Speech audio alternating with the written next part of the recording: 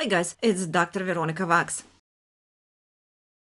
One of my subscribers contacted me and said, hey listen, quit talking about skincare. You're an expert on breast cancer, so just stay with that. My answer was, nope, I cannot do that because every single day I talk to my patients and I tell them 80% of breast cancer is due to environment. Here is your environment: food, water, air, and skin products.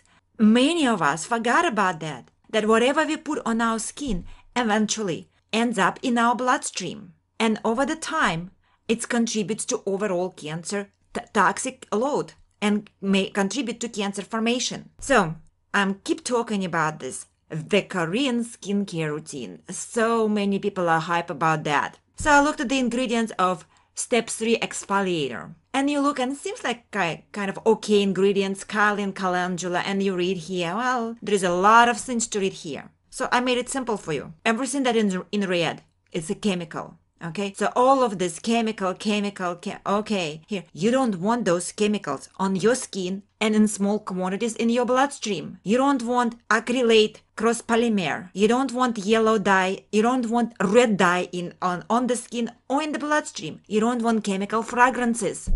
So I cannot stop talking about skincare products. So that's what contributes to cancer. Not overnight, but after 10-15 years, patients ask me, why is that I don't have a genetic predisposition, but I have a breast cancer? That could be the possibility.